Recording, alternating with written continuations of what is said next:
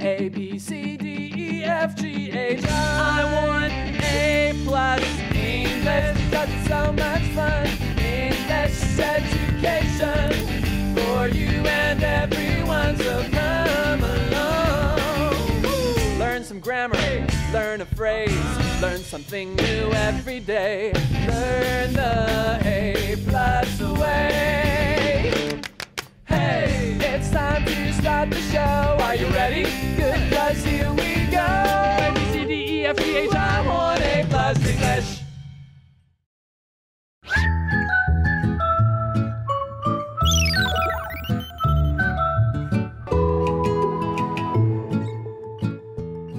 Welcome everyone to A+ English. I'm Adam. And I'm Elsie.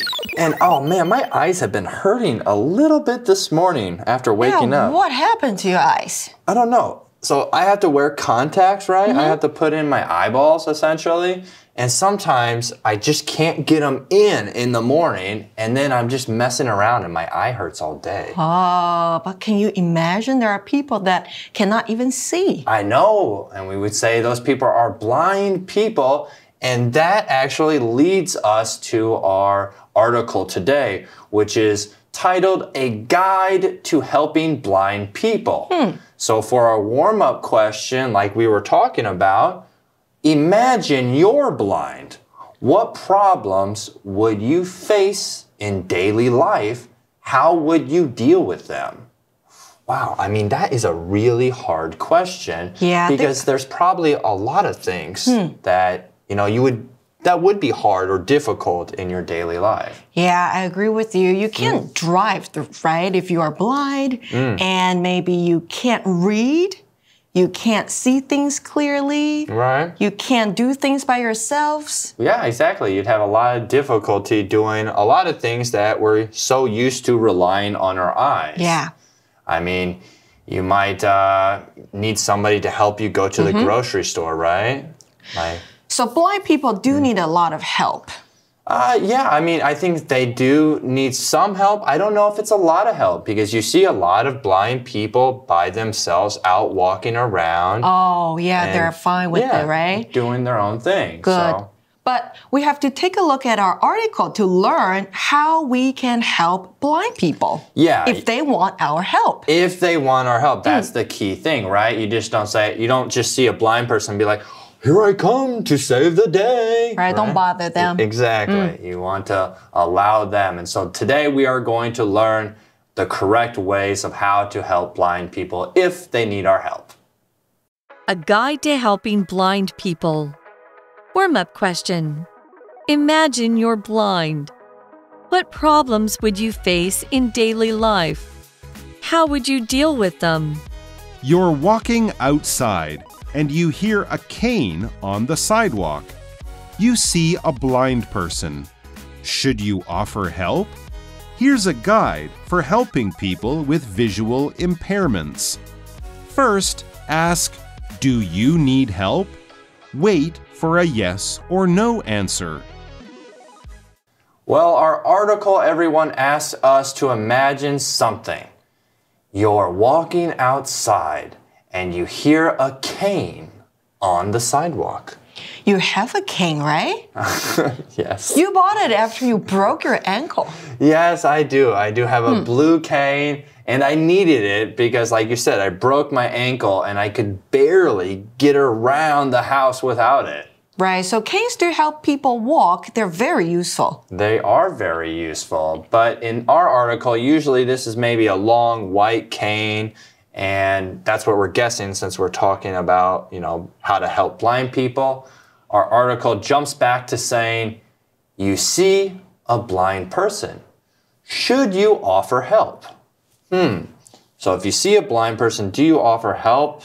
Well, I mean, if they're having trouble, right? Do you offer them help? Do you go up to them if they're having maybe trouble? This is a good question. You know, I always think helping strangers is kind of dangerous. Oh, okay, yes. I don't really do that on the streets. Yeah. You don't know what they actually want, right? Right. But if I see a blind person having trouble on the street, I think I would go up to the person and ask if I can help them. Okay, so Yeah. Do you think I would go up to him or go and help? I think you will, definitely go help them. Yeah, I am a people pleaser, so I might. But I would maybe think twice about it because my Chinese isn't that great, right? So I might accidentally make it harder for them if they were asking me for, a directions or something like that. Yeah, that's a good point. So you might want to wait for someone else to give them some help. Right. But what can we do if we are trying to give them help?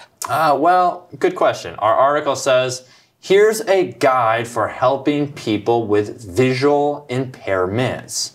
So, Elsie, did you know that a lot of people are visually impaired, not because they are actually blind, but their eyesight is just very, very bad? Oh, I know. And my eyesight is terrible. Yeah. Right? If I take out my lenses, or if I don't wear my glasses, I can barely see things. Do you know what my eyesight is? No, I don't know the actual number, but I know when you do put on your glasses, they are very thick. They look like, very thick glasses. Look like what? Look like flies? Maybe like a big, they are like a bug. thick. They're very thick, yeah. So how do we help people who are blind or visually impaired? All right, well, our article says, first ask, do you need help? Wait for a yes or no answer. Oh, just like what we said. Exactly, yeah. You don't want to just jump up in and help them right away. And if they don't need it, it might be kind of scary, right? You're like, hey, I'm going to help you. And you're like, oh, okay, I don't need your help. Yeah, so wait for their answer before you help them. If they don't want to be bothered, it's okay that you leave them alone. Yeah, you don't want to invade their privacy, and you never know. So that's a good first start to how to help blind people. If the person needs help, let them hold your arm above your elbow. You'll walk in front and they'll follow. Tell them when you're about to use stairs or meet other obstacles. Give specific directions like, the door is 5 steps away and is on the left. Don't use words like, over there. If the person has a guide dog, don't pet it. The dog is working right now. So the first thing is to ask if the person needs help and wait for the answer. Now our article says, if the person needs help, let them hold your arm above your elbow. Oh, this part of the arm. Right here, yeah. I mean, that is probably a good idea just to be respectful, right? Yeah. You don't just want to or grab someone and says who can't see and say, hey, come here, I'm going to help you. That's rude. Yeah, you better let them do it, and it's above the elbow is, we would say, an appropriate place to help someone. So elbow is here. Yeah. And let them grab your, is it called upper arm or? Yeah, you could say Not upper really. arm or bicep area. Yeah. Okay. So you don't want to grab someone and then touch or hold them somewhere where they wouldn't want to be held. Exactly, right? So that's a great point. You wouldn't want to say, oh, I'm going to help you, and then grab them by the neck. And Or grab them by the shoulders where they don't like it. Yeah, it could be uncomfortable. All right, so next it says, you'll walk in front and they'll follow. Tell them when you're about to use stairs or meet other obstacles. So you need to be very careful when you are helping them get around things. These people are really trusting you. Exactly, they're very trusting, and you wouldn't want to walk too fast too, right? So they couldn't keep up. So when there are stairs, you can tell them, oh, watch out, there are stairs. And yeah, just be careful when you guide them. Yeah, be like, there's something on your right, there's something on your left, and because, I mean, basically, when you're helping someone, you really are their human guide dog, right? Yeah, a lot of guide dogs help blind people. Exactly, and that's what we'll get into later. Next, the third thing is give specific directions, like the door is 5 steps away and is on the left. Don't use words like, over there. Yeah, over where? They don't know. So see, this is where I might mess up, okay? So I might not be great at giving directions or telling people how far things are away. So when you get lost in Taipei or in Taiwan, do you ask for directions or do you look at Google Maps? Thankfully, Google Maps is there. But when I first came, I didn't have a really good smartphone. So you didn't have a smartphone when you came? It was like a BlackBerry. I've been here that long. Okay. And so I would just ride the bus around. And just see where the bus would stop and get on. I'd just get on buses and ride around and see where my home was. It was very, how do you say in Chinese, 麻烦你 or 麻烦? I don't know. But when you ask for directions, were people all nice to you? Yeah, people are nice to me. That's the great thing about Taiwan. Everyone is very helpful here.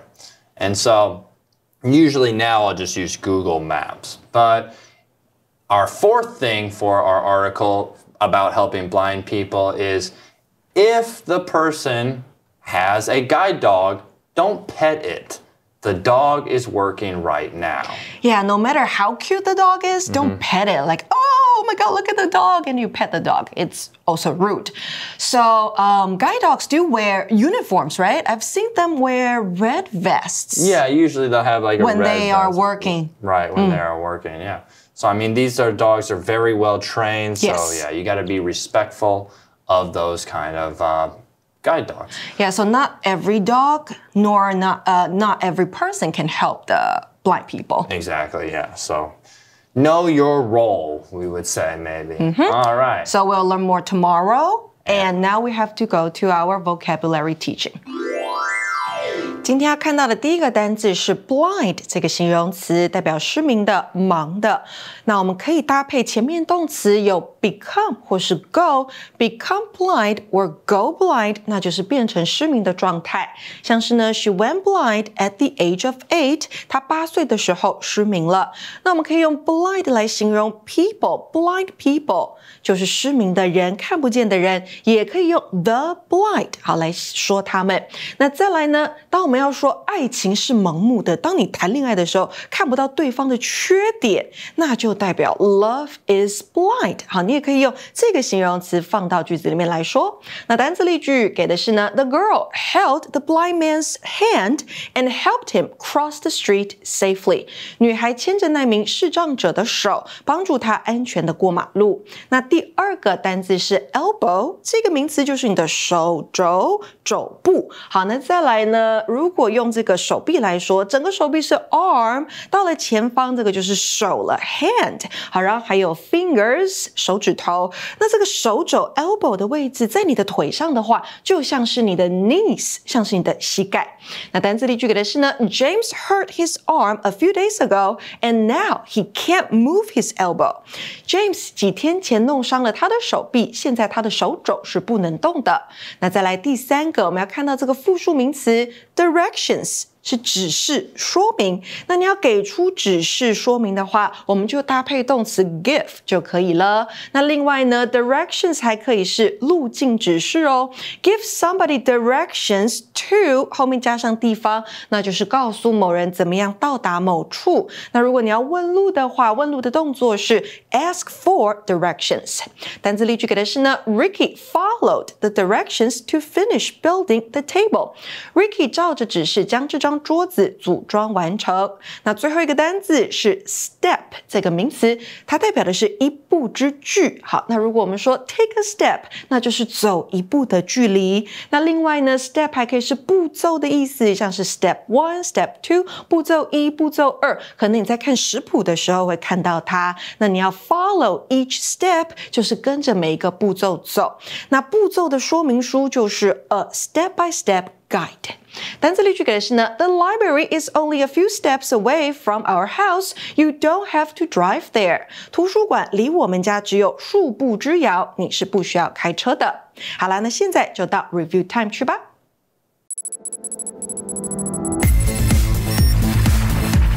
Review time. Okay, everyone, now that brings us to our review time, and we're going to review our vocabulary with fill in the blanks. But first, let's go over our words. The first word we have is blind. 形容词失明的、盲的。 Next one we have is elbow. 肘部名词。 Next one is directions. 复数名词指示说明。 And the last one is step. 名词一步之距。 Okay, so for the first question, you're going to fill in the word that we're practicing, and you guys can try at home as well. All right. So you have one man, maybe he is standing at the bus stop. He's going to ask the next door or the stranger, excuse me, sir, can you please give me blah blah to Taipei 101? Oh, can you please give me directions to Taipei 101? Can you tell me how I can get to Taipei 101? Exactly. Give me the directions. Okay. Okay, my turn. The little boy, Adam, fell from the tree yesterday and hurt his blank. Okay, so the little boy Adam fell from a tree and hurt his what? Well, it wouldn't be blind and it wouldn't be stabbed, so he had to hurt something else.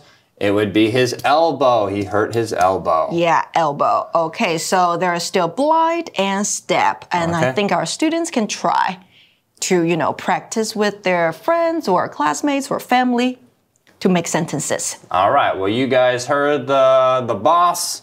You try at your own leisure to do that, and that is all the time we have for now. We'll see you on the flip side.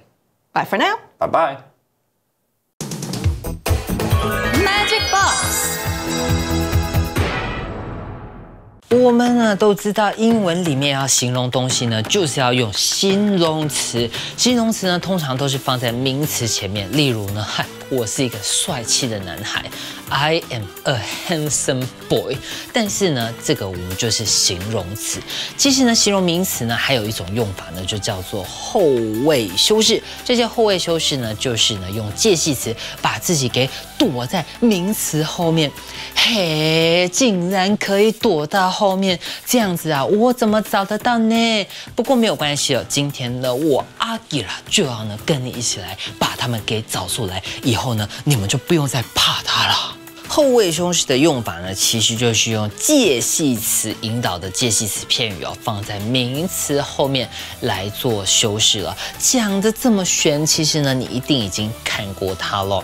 比方说呢，我们说 a book on the table， 一本在桌上的书，这里的 on 啊，其实就是介系词，所以 a book 是什么样的书呢？On the table， 在桌上的那一本书了。这个呢，就是我们所谓后位修饰的用法啦。